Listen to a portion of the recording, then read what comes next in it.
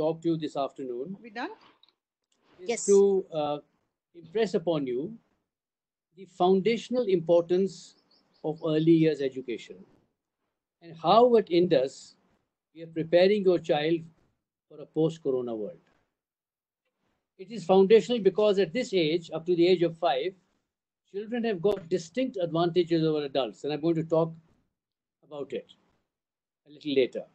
But these advantages are they are more creative than adults. They're more We can't hear altruistic you. than adults. You can't hear me? Now we can hear you, General. Can you hear me now? Yes, General, we can hear you. Children till the age of 5 have got distinct advantages over adults. They're more creative, they're more empathetic, they're more altruistic, they're more ethical, they're more moral. They think in a non-linear manner, which helps them in exponential thinking. And this is the most critical phase of brain development in a human being. It is also foundational because in the light of the big threat which has already arrived, the threat of climate change, is it prepares our child to develop what is called biophilia. Biophilia is a child and a human being's natural genetic attraction for nature. And in this urbanized world that we live, in this plasma world that we live, this biophilia has gone for a 6. And because of this new threat, which is already at our door over here, to deal with the post-corona, our children will have to deal with climate change. And unless children are biophilic, they will find it extremely difficult to cope with this change. Now, I'll begin by saying that it is for the first time that online education of children between 2 and 5 is happening in the world. And from our experience, I will share with you 3 major insights of online learning. Rightly so, I think you'll all agree with me that online learning is not a substitute for learning, it is an alternative method of learning. I say that again, it's an alternative method of learning. In many ways, it is more effective than face-to-face learning. And as my presentation progresses, this will become very clear. Now, rightly so, there is genuine concern amongst parents about screen time because it affects the well-being of a child. Now, the only guidelines we have in the world today are from the World Health Organization and the American Academy of Pediatricians. But their guidelines are meant for a normal condition, normal world. They have not issued any guidelines for difficult times, temporary times that we are going through now. Now, our insight into screen time has been that it's not the time that matters, but the quality of what they are watching on the screen. So 30 minutes of cartoon time cannot be compared with 30 minutes of educational content. So it is the quality of content that makes a difference and not the quality of time. And secondly is that watching alone vis-a-vis interacting with a friend or with a teacher or someone whom you know, could be your parent, could be your grandparent over there, is a different kettle of fish. And I would say that on balance, if 50% of the present screen time is used for activities, not screen time only, but activities driven by screen time, and I would say that 2 hours of online teaching, that is 1 hour of screen time and 1 hour of activities, would be considered adequate as far as early years from 2 to 5 are concerned. However, I think once the WHO and the AAP guidelines come, we will definitely have to review this. The third insight, gentlemen, is that unlike adults, children think non-linear. Adults are linear thinker. We go from 0 to 1, 2, 3, 4, 5, 6. Exponential thinkers go from 1 to 10, 10 to 100, 1,000, 1 lakh, 1 million. So children are exponential thinkers because they have a moral imagination. Adults think in a sequential manner. You see a child who reads a book, an adult. Adult will go to chapter 1, chapter 2 and will carry on. And when he finds it difficult, she will give it up. Children will start reading from chapter 5, go back to chapter 2, go back to chapter 7, depending on what she likes. So this is what is called non-linear thinking. And online learning, ladies and gentlemen, is the only medium, that is suited for non-linear thinking. In the classroom, it is theoretically possible to do it, but there are only exceptional teachers who can teach non-linear manner in a classroom. Therefore, the final insight that we got from our online learning experience with early years is that 1 hour of online learning is more productive than 2 hours of face-to-face learning. So this is something which I would like you to understand, because these are not available on the internet. This is based on our experience. I mentioned to you earlier that till the age of 5, children have distinct advantages over adults. Now, let me start with creativity. Because if we are not innovative today, if our child is not innovative today, she has no future at all. She has no future in a post-corona world. She will not be able to reinvent herself, to reskill herself. And therefore, this is a great advantage that they have.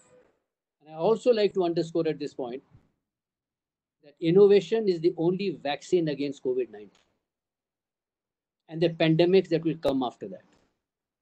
It is therefore the oxygen of our child's survival. And I can't emphasize this more than that. In 1968, NASA commissioned Dr. George Land, who is a famous psychologist, to measure the creative potential of NASA scientists and engineers. He gave the same tests to children starting from age 2 right up to adulthood. He tracked these children from age 2 right up to adulthood. And his conclusions were startling.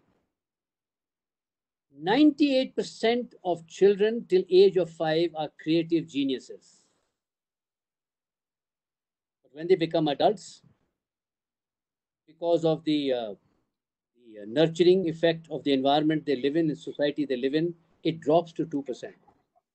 Now you see the irony of this. Your child is going through life having a 98% capability, but with a 2% output. Let me give you an example of the Israeli junkyard. We were there in Israel at the beginning of this year, our leadership team. And as opposed to these fancy celluloid and these play schools or play gyms, what we call them, they have over here, the Israeli junkyard is an intrinsic part of outdoor play for Israeli children. And that age starts at 18 months. All daycare centers and all kindergartens and in all preschools across Israel, the Israeli junkyard is a must in these locations for our children. It is a part of outdoor play.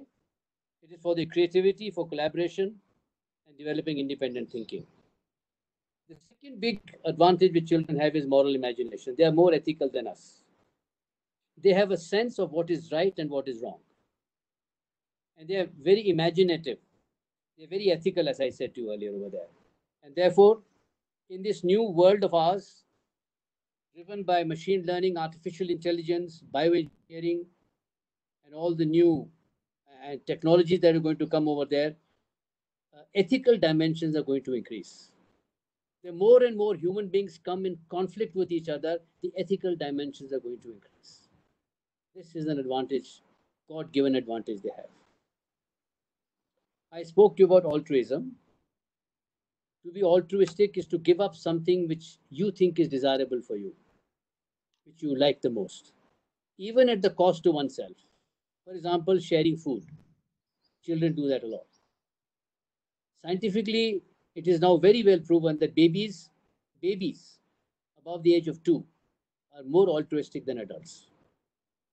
And it is this altruism that is there, which is foundational in an earlier child, which makes them human, which makes them empathetic as they grow into adulthood.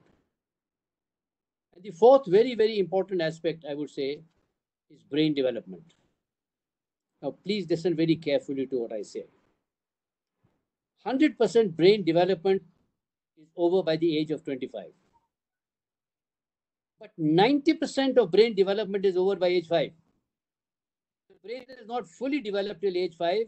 Well, it is not going to fully develop by age of 25 or 85 or 95. It's as simple as that. And the delay that happens is the rational part of our human brain, the left brain, the prefrontal cortex. Apart from that, everything happens till the age of 5. And why it is important is because it helps in what later on comes is called brain neuroplasticity. The brain is very plastic. That means that the brain, with new learning, with new environment, with new conditioning, the synaptic connections in the brain, they increase, they connect very strongly with each other over there.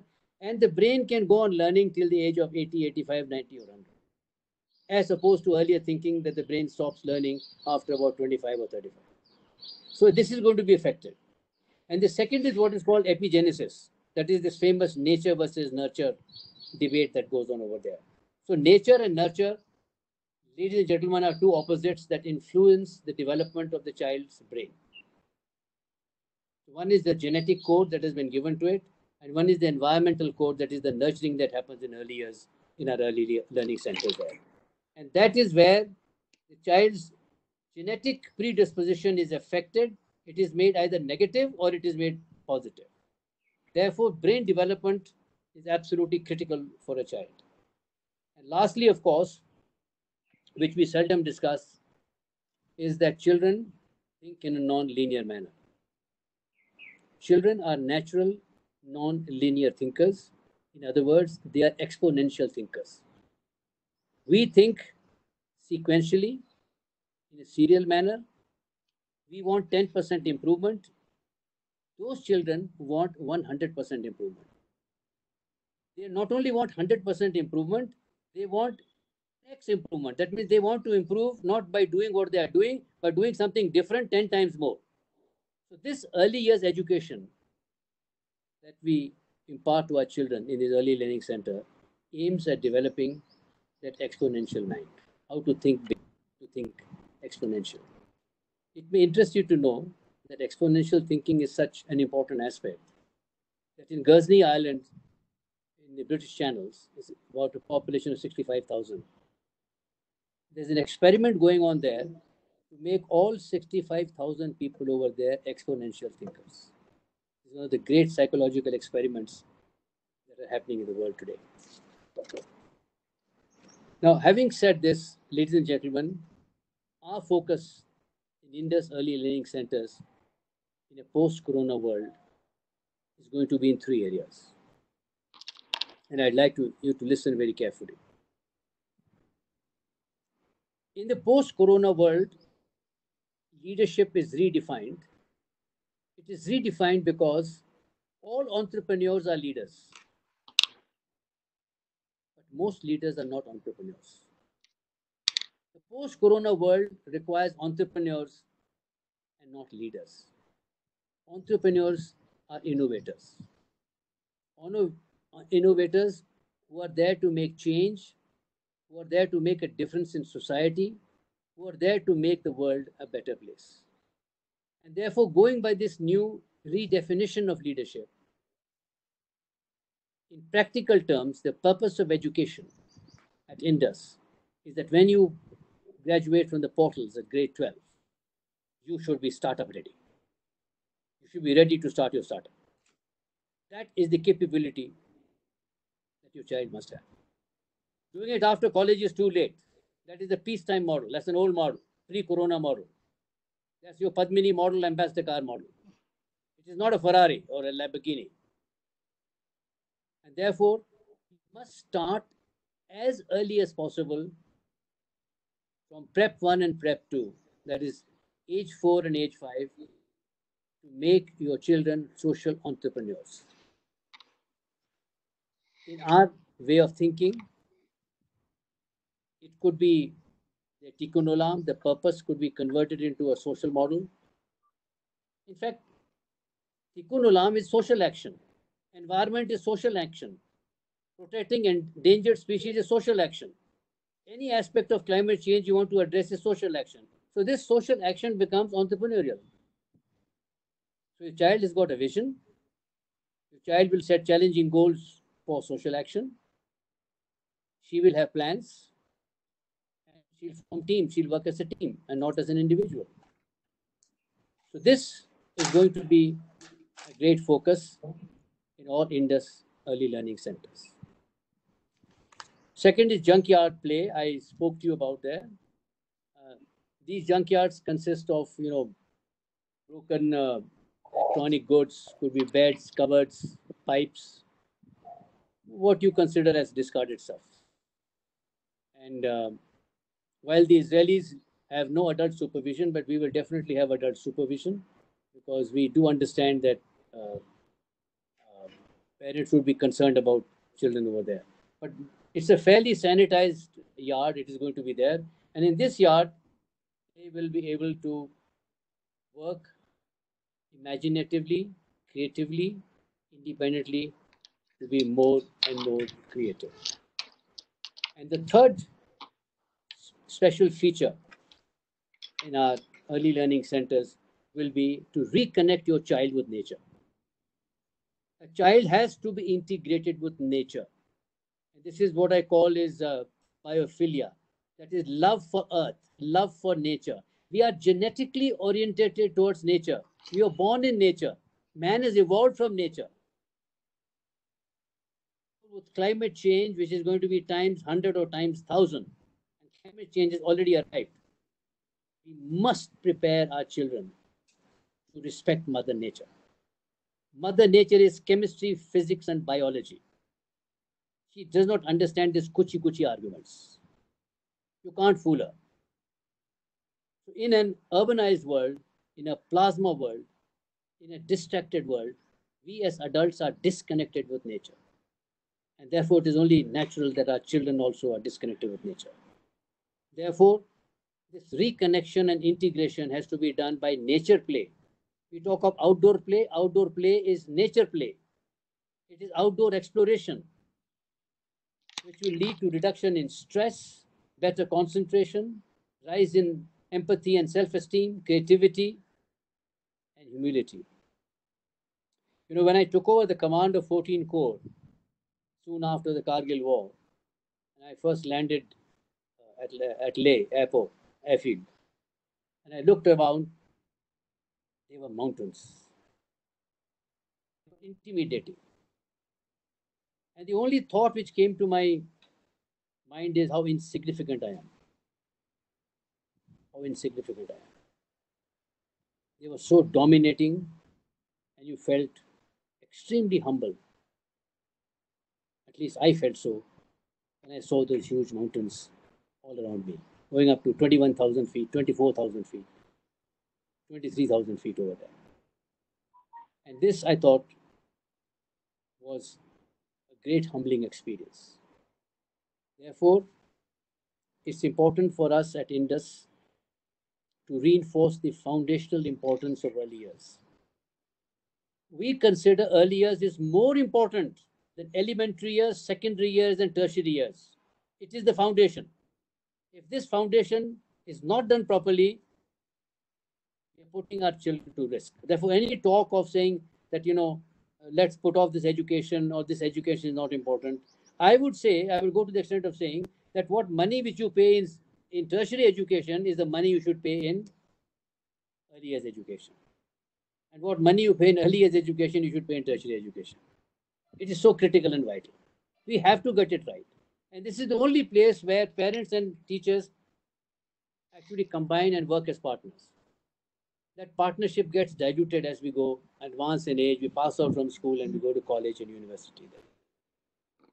So, ladies and gentlemen, I would like all of you, I know you're all having a tough time with the kids at home and you also in a lockdown situation out here, but we should look at the positive aspects of COVID. Let us look at the positive aspects of COVID. It is a crucible experience. It is a life-altering experience. It is an experience which is a steroid for our innovation. All these years, we have never been innovative.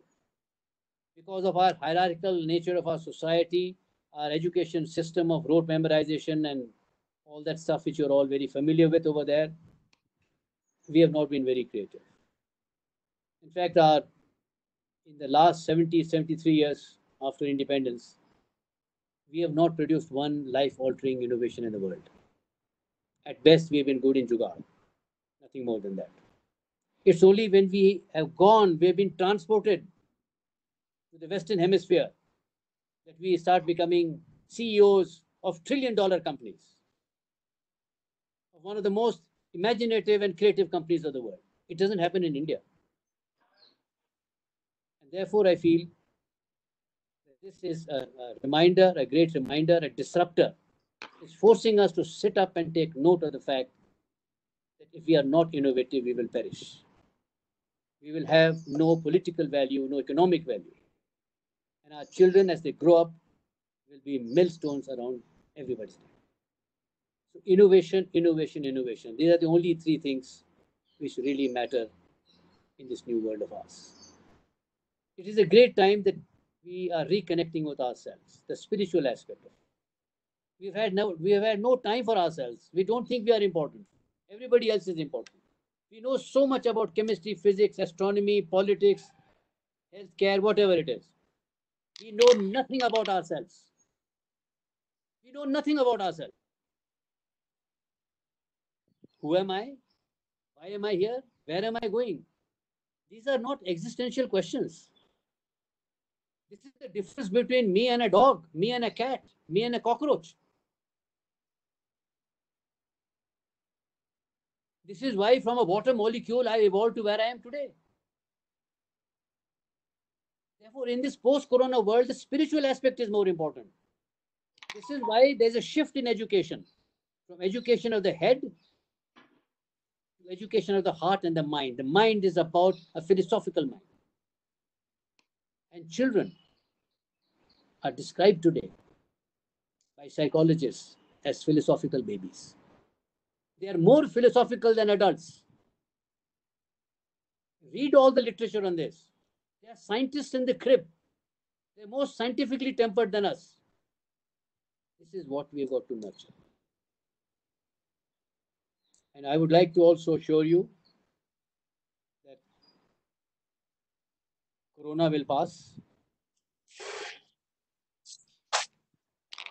There'll be other issues there. We are not going to be living in a VUCA world where the uncertainty comes and it goes.